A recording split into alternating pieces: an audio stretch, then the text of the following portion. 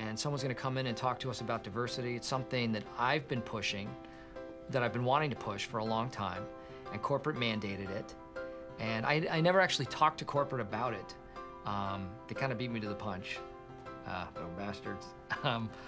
But I was going to, and I think it's very important that we have this. And so I'm very, very excited.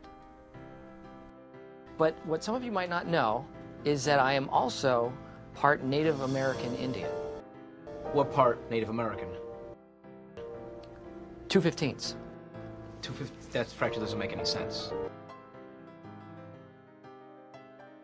Well, you know what? It's kind of hard for me to talk about. They're suffering.